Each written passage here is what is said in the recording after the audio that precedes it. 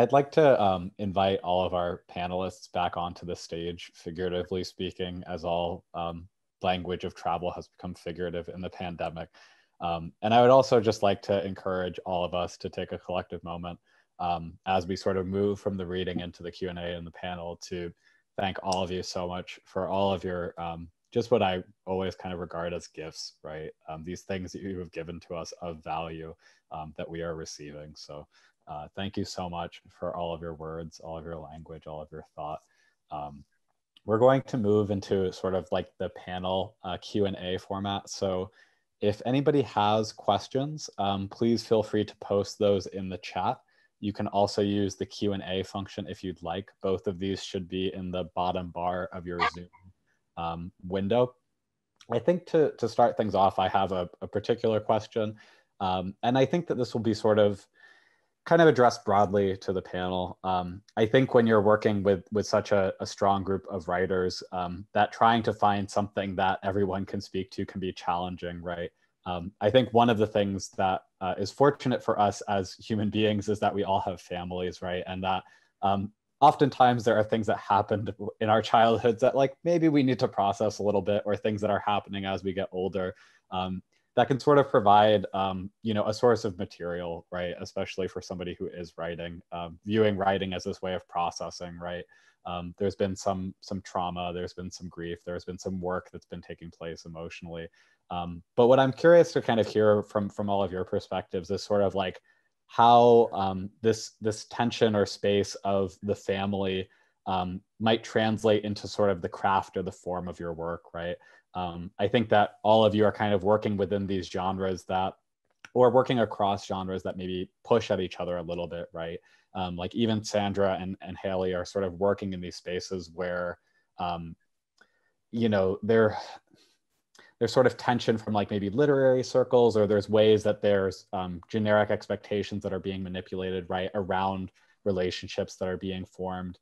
And so I'm kind of curious to hear maybe from your perspective, from a craft area, right? Or if you want to speak to just sort of what it's like to work with that family material as a family member, how that might be pushing up against the form that you're working in and pushing that piece itself further. Really just kind of what your process was in working with that material, and how this sort of tension moves between sort of craft on one hand and then emotional processing on the other.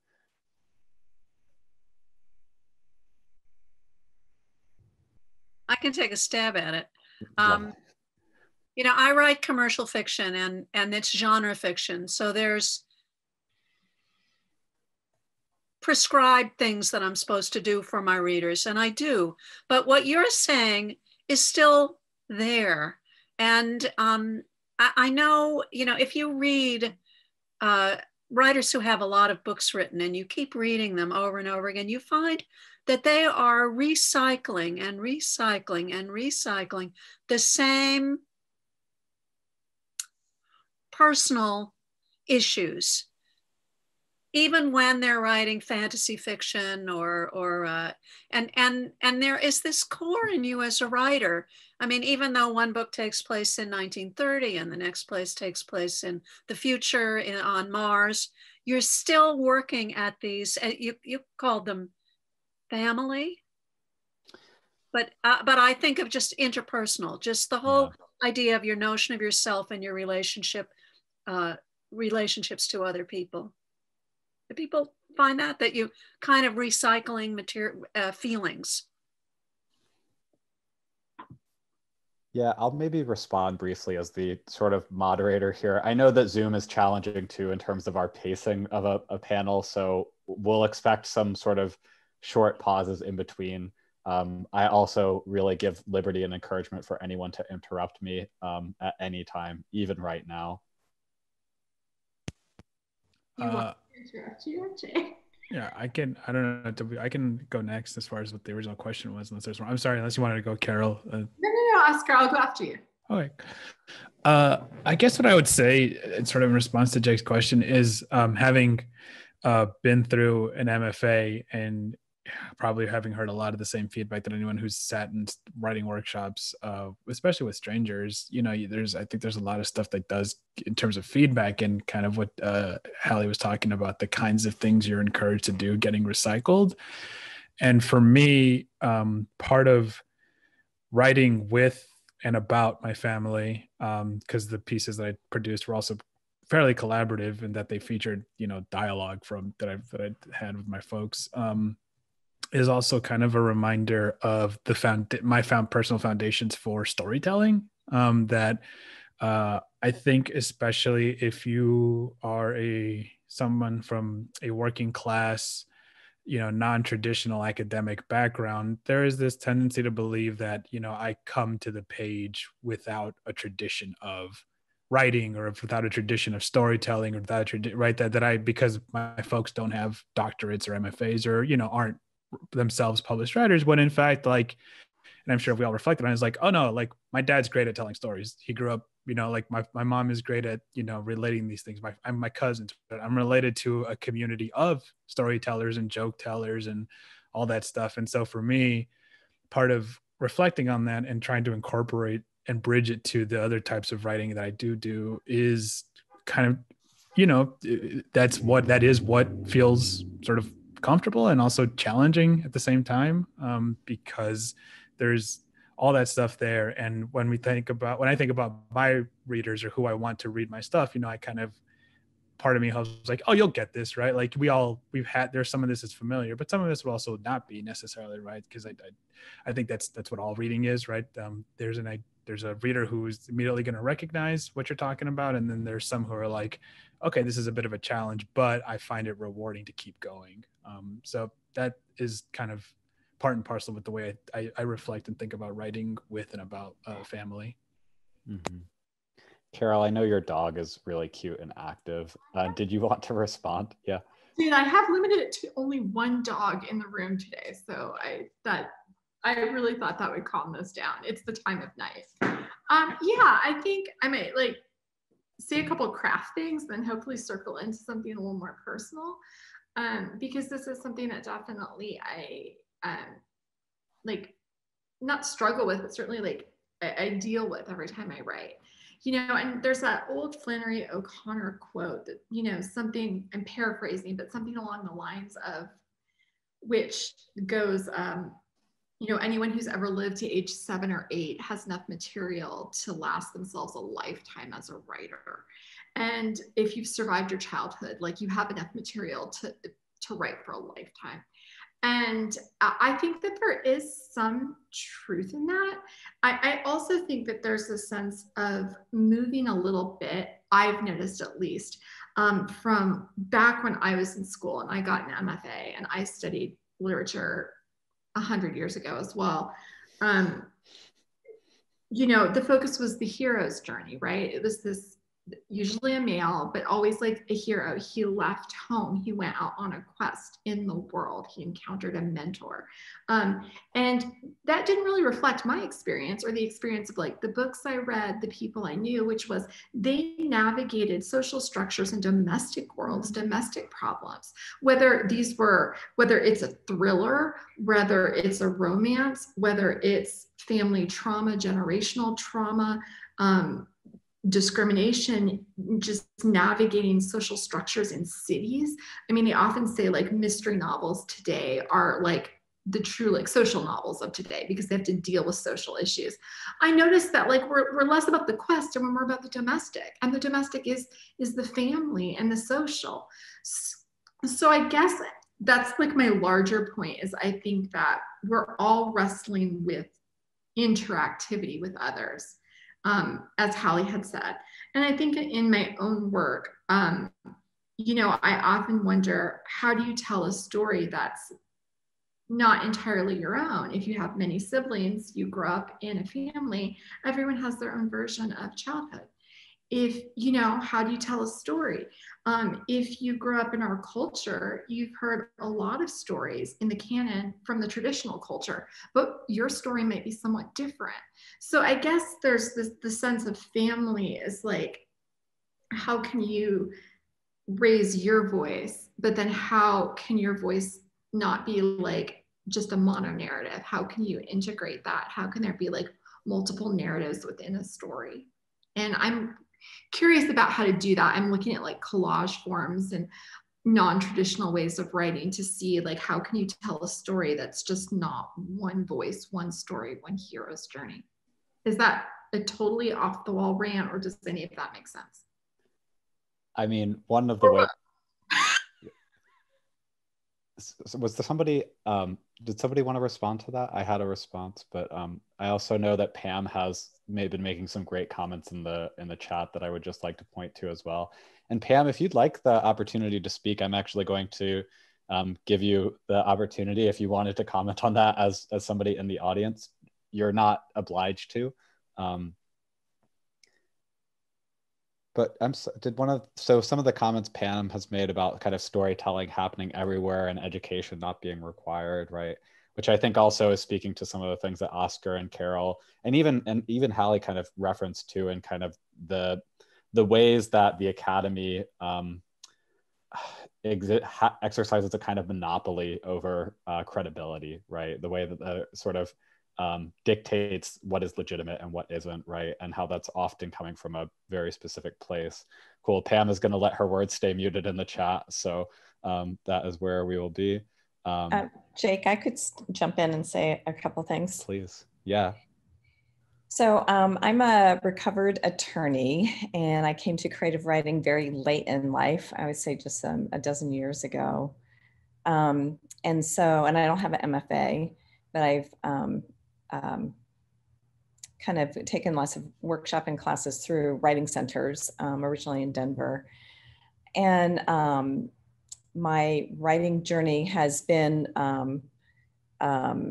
progressing and started out traditional, but the more that we read and get exposed to, in my experience, I've found permission and kind of the freedom to take on more difficult family stories through more of an experimental or hybrid approach to writing. So I'm always looking for a new lens or a new perspective to explore part of that experience in my family systems.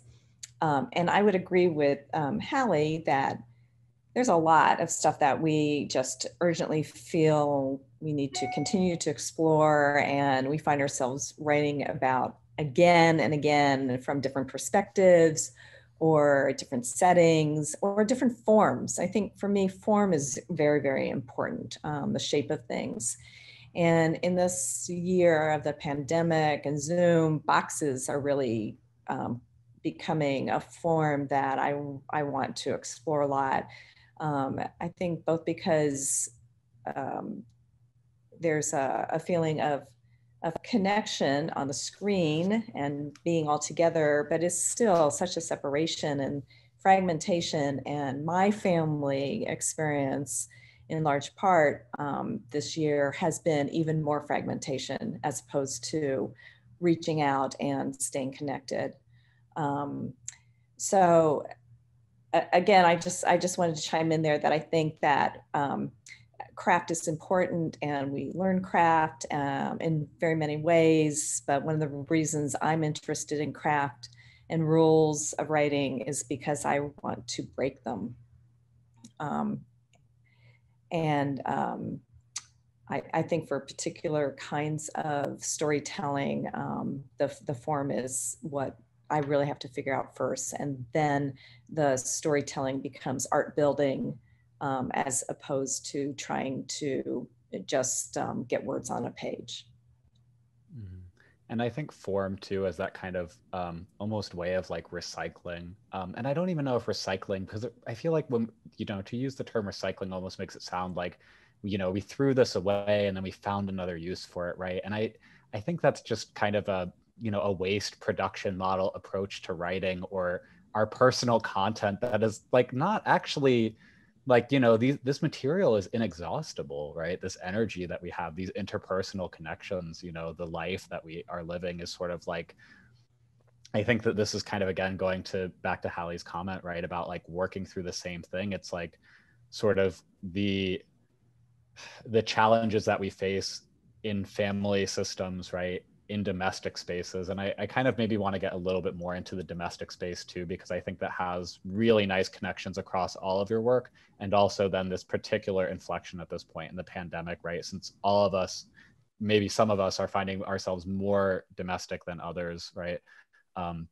This idea of form and craft as a way to continue existing in this tension, right? And to continue refining what the meaning of these things are to us in a way that we ultimately feel empowered by, right? In a way that we're ultimately able to move through. So I think maybe to kind of, unless again, somebody would like to interrupt me, and again, please feel free. You know, I am kind of curious what like everybody's conception of the domestic is at this point, right? I think that I'd like to interrupt Steffi, you. please interrupt me. Thank you.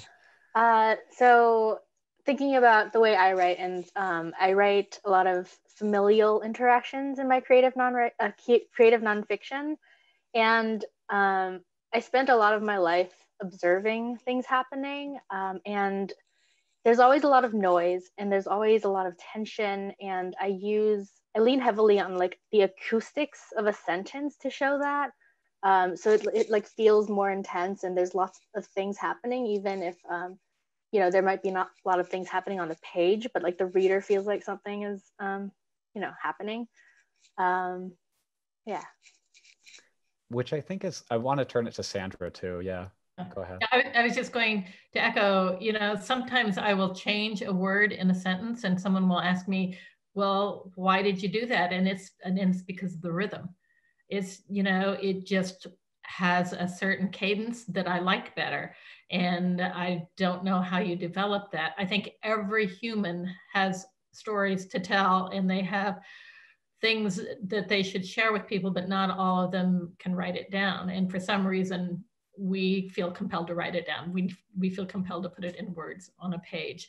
And I don't know if it's a genetic deformity or what creates that need, but most people I have found who write because they have to. And I'm unusual because I waited until I retired before I started writing novels, and I published my first novel at 68, and now the second one just came out. I've got 2 more in the pipeline, and I just feel like I'm getting started. And there's so much to say after a lifetime of watching so many patients, so many people, patients and doctors, and all the people in between, and it just feels like I can't even get it all out. It's a great feeling. Yeah, I think that connects really nicely too to kind of Steffi's comments about observation, right? And like thinking about this writing as then this sort of consolidation of material, right? A selection of material. If anybody, yeah, Carol, go. And then I'll just say quickly for anybody in the room, again, any questions or chats, please post them. Carol, sorry.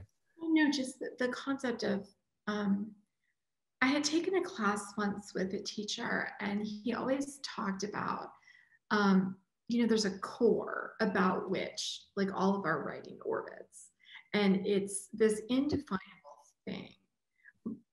It's something you cannot exactly put into a thesis statement, but it's there and it's clear. And we may be telling the same story 20 different ways, but we're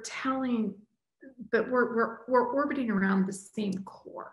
And I think that these core issues aren't just necessarily issues that we might have or even have from childhood. I do think that they are larger than that. I think they're issues that exist in our family systems, but there are issues that can exist like epigenetically. There's issues that can exist like generational trauma, through societal trauma. I mean, these issues that we're orbiting around can be much larger than we are as individuals. And I think that Sandra put it really well, you know, like she doesn't know like why some people just have to write or are good at writing or what have you. They just do. But I feel like if you have the facility for language and you have this sort of sense, I don't like the concept of compulsion, but like the sense of like, I have something to say, I have to say it. I feel like it might be something slightly larger than just the individual you that's making you say it or that you want to say. But that said, I still think we're all learning, especially trying to create a larger canon, a larger tradition where like more voices can say things in more ways, if that makes sense. I was really excited by the way that Lia had mentioned, you know, she's drawn to like new forms and hybrid forms and things like that. And I know that she wrote a piece about profound, you know, like traumatic bereavement when this started. And I thought like, yes, you almost need to tell a story like that the way she told it, which is has this sort of like a linearity to it that has these pieces, these broken numbered pieces to it, where it's a mosaic, because that's sort of how grief is, you know? So there's the mixture of the form and the content really married together well, I thought, in her opening piece. And I think we're all working on ways of doing that, maybe. Yeah. I'm talking, I swear. No, I liked it a lot. Yeah, so I guess maybe like I guess one of the things I'm interested in, maybe to like ask another question or to kind of shift directions just a touch, is to kind of go back to this idea of the domestic, right? And I really liked how Steffi put it, right, as sort of the domestic as maybe a space where there's a lot of tension and a lot of noise, right? And it seems like there's not a lot that's happening there, but there is, right? There's so much sort of history, and sort of thinking about the domestic as the space of family systems too, which is sort of language that we've used, right? And I think, you know, the family system as the unit of society, right? As the thing that is mediating between the individual and the larger society in which they exist. And so I guess I'm kind of like curious just what everyone's thoughts on the domestic might be, you know, especially in the representation of your work, you know, like what the domestic traditionally being characterized as kind of a feminine space, right? But then like how you sort of even maybe existed in that during the pandemic, right?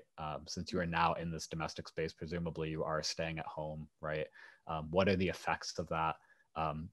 You know, do you feel empowered by a domestic space? Do you feel that there are things that are oppressive about the domestic space? Sort of how are you navigating that, right? Both in your work and your writing process. Jake, I can jump in. So I think it's an interesting, I feel really butted up against the domestic, mostly because despite being a Cancer sign, astrology sign, and I'm supposed to be good at domestic stuff, I'm a huge failure in that. And it's a theme that I've explored a lot. What does home mean? What does housekeeping mean? Those kinds of things. But in particularly this year, I've moved back to the Valley, and my mom lives here and with my brother. And as soon as the pandemic hit and we were supposed to be staying at home and taking these precautions, I got a phone call or a text from my brother saying that they had bed bugs. And so there was this like huge domestic conflict of, I was over there every day for 2 to 3 months with extensive treatments and cleaning. There were some hoarding issues. And it was this kind of ironic thing. You couldn't go out into the world, but she really actually did need to leave her house at one point to have treatments. And she hadn't left her house. She's got some phobia issues. She hadn't left her house, you know, in quite a while. And so feeling like trapped in a home that's kind of unsafe or has a kind of a malicious visitor. And, but the opportunity that gave me was to visit and hold and touch a lot of detritus and memories and pictures and things I didn't know even existed, because I had to go through every last piece of paper in her bedroom. And so it kind of tying into even the first question, again, I have this other new perspective about some things. Oh, well, that kind of explains this part of her life or what I perceived. So in many ways, it's been a gift. And all I can do is think about wanting to write about different aspects of what I have found during this time with her. And I guess the last thing I'll say is that she had been canceling my visits repeatedly since I moved back. I was seeing her maybe once every 3 months, and all of a sudden I'm spending every day with her. So it's just a very strange space to have found myself in, but it still feels like a gift, especially in terms of revisiting stories and understanding and writing towards compassion, which is what I try to do. I love that. Thank you, Lia.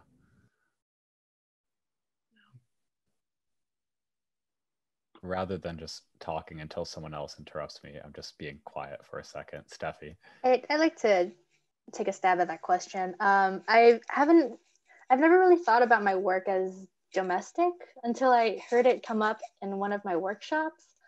And that's because there's too much violence and too much tension in my work for it to be domestic. Domestic's a more, it's a quieter word. And I don't, like, yes, my creative nonfiction takes place in kitchens a lot, but there's a lot of chopping going on in the kitchen. There's like cutting, and the words that are being exchanged also cut. With, writing a story that takes place in the kitchen and writing like Chinese American narrators that are female, there's like the tension between tradition and what the narrator wants to do, and yeah, traditionally she's supposed to be good in the kitchen, but she is torn about wanting to be that for her family, and torn between like knowing outside of the kitchen she's more than this, but also in the kitchen this is a place where she can bond with her family.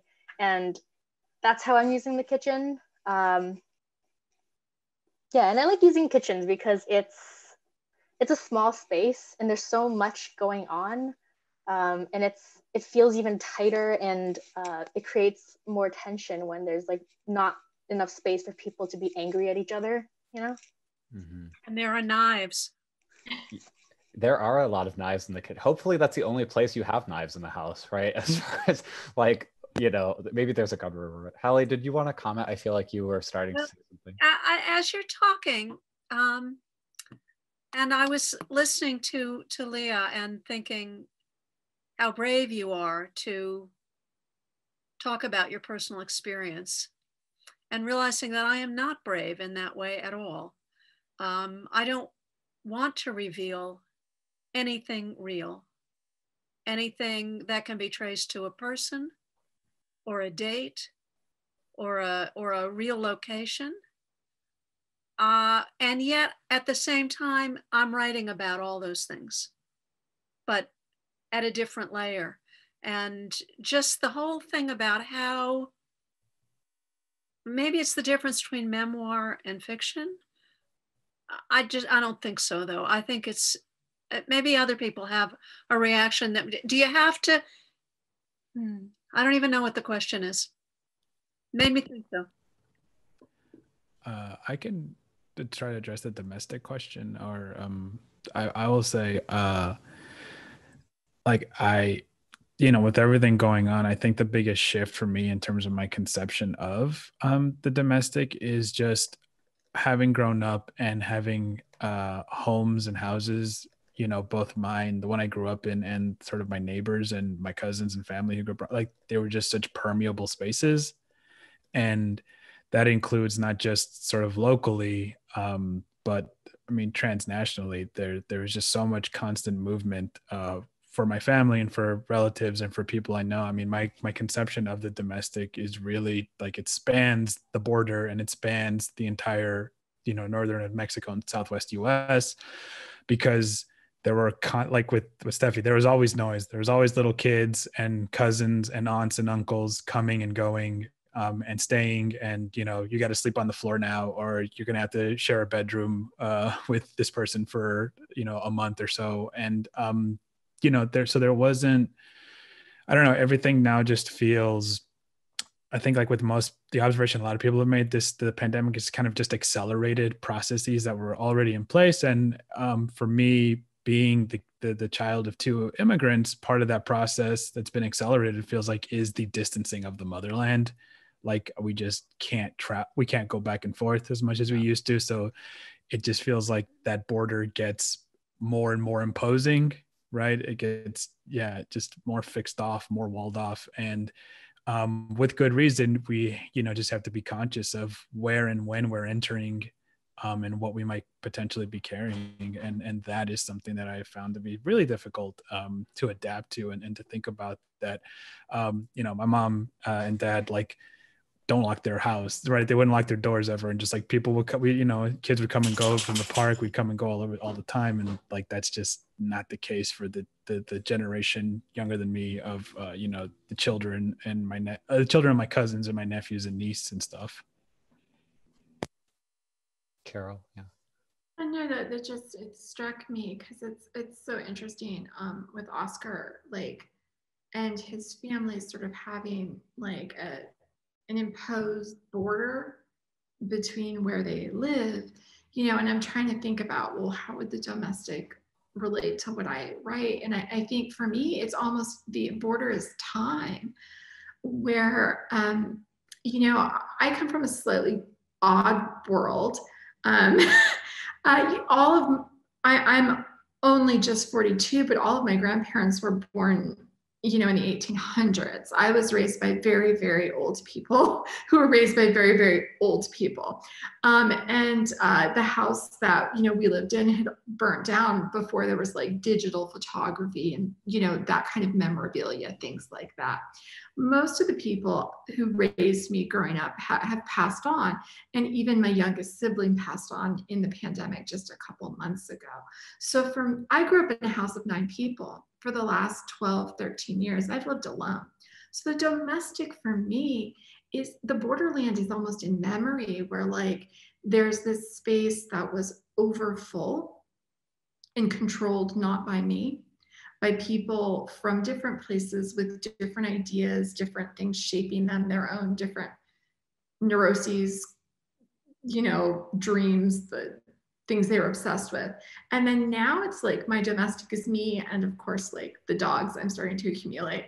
And I don't know, it feels like that the borderland is like time, and I'm trying to go back and forth through time to connect with different things throughout my lineage.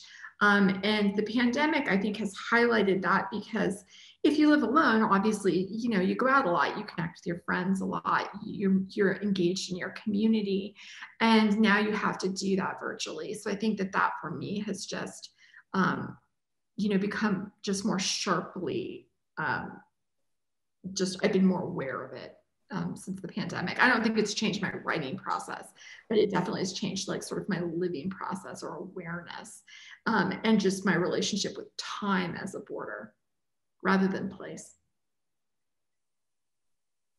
Yeah, it's super interesting too. And I kind of want to point to Sheila's comment in the chat as well, just for something to us kind of consider in the last ish of this panel of this. The rambling answer, right? We could call it that too. But I think panel's like the more Piper term.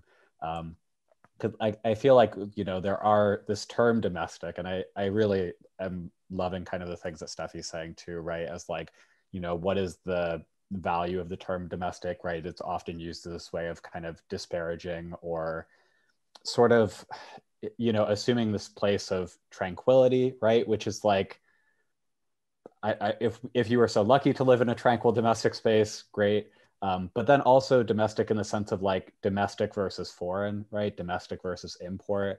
And the way then that this pandemic specifically is also, you know, affecting borders, is affecting migration policy, right? Which we saw, you know, the crisis is being used as a way to take action, right, on certain things. And so I think that these are things that, you know, the system was sort of working for. Yeah, Sheila's comment too, domestic versus workplace. Sheila, would you like to talk? We can give you like the ability. I think it would be great to have your voice if you'd like to. Please do feel free to ask a question. Sure. Carol has been my teacher and my editor, and so hi, Carol. Hi, Sheila. It seems to me that what I said is domicile versus workplace, that we have a whole category of domestic, and it seems it means less and less and less the more you take it apart. Because Carol and I had to read Fitzgerald together once. Oh God. And just going perseverating on and on and on, all these little tiny gestures and things behind the gestures, and so close, you felt like you were 2 inches away from everything he was talking about. Is that domestic? Because it's close? I don't think so. I'm with Stephanie and everybody else who wants to expand, who wants to drop the term and think more about how we cover different parts of our experience, which parts of our experience the world is more, I think the world's more comfortable looking at your traditional domestic scenes. It's been in literature for a long, long time. But looking at the scenes that we find ourselves in through other academic disciplines, through other ways of thinking, through other places, that's newer. So I think, you know, the domestic versus professional, I think it's going to go away. Yeah. Sorry, somebody said something. Oh no, I was just going to say, you know, I think the stereotype thought of domestic is the housewife, you know, and, you know, kind of you think of a 50s sitcom with the family, that sort of thing, but maybe it's just the realm I come from. But Stephanie's realm is very much domestic to me, because I come from a world where the term domestic violence is extremely real, and it's probably used more in that context than any other context.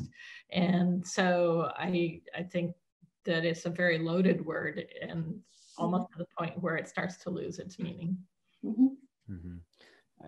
Hallie, yeah. Yeah, and in crime fiction, it has a whole different meaning, completely different meaning than what you're talking about. In crime fiction, we talk about the difference between a thriller, which it might be a political story or a pathogen released, and we have to stop it from spreading, or military, or spies. It's got they're big stakes, high, what they call high concept books, and then there are the domestic books, and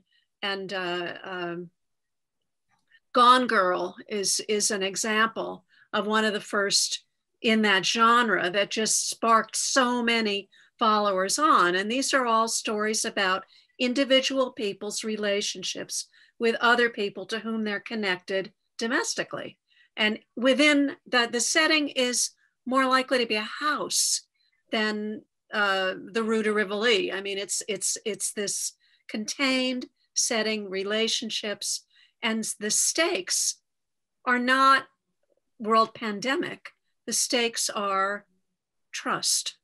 Who are you going to trust? Who's going to betray you? Is the person that you depend most upon the one that's going to betray you? That's the meat and potatoes of domestic suspense. And I mean, that's what I write. It's about the scope and the scale and the characters and themes. I would also add, literarily speaking, because so much in the US, at least English and actually Spanish language fiction has been dominated by the upper class.